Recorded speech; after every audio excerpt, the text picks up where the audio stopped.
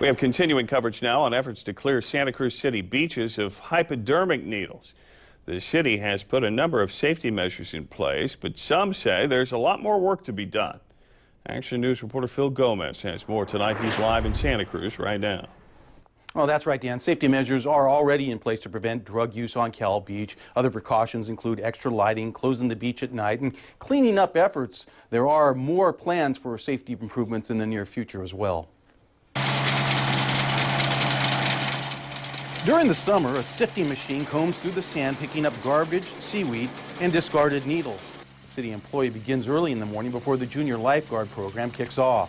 Activists believe there are some flaws by using the sand sifting machine. For example, it just can't get close enough to the buildings. What we figured out is that the sifting machine goes through there, but the actual grates on it can't get up close on the sides of the beach, and that's where a lot of the drug use is going on. And last month, Johnny Font stepped on a syringe while at Cal Beach.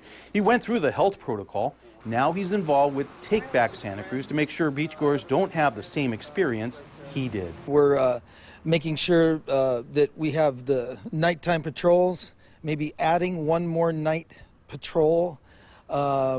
We are proposing to light the seawall up along the base of the Dream Inn, and we are taking steps to actually hand sift the sand in the target zone, what I call the target zone, along the seawall all around the perimeter of the beach.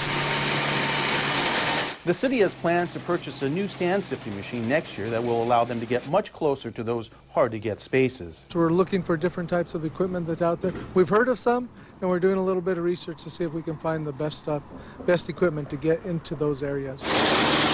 The sifting usually takes place just before the junior lifeguards take to Cal Beach. Most parents believe their children aren't in any danger. And the instructors are, they're real careful. They have people go out ahead of time and really look at the beach and stuff. And that's their number one concern, is to keep the kids safe. We always look forward to hearing about, additional plans to keep the sand clean. Additional safety measures the city is looking into is adding more security cameras along the Santa Cruz Wharf and other city properties around Cal Beach. Dan? All right, thank you very much, Phil. The debris sifted from the beach isn't taken to the dump, or is, I should say, but not before the workers actually make sure that there aren't any syringes in the pile that they've collected.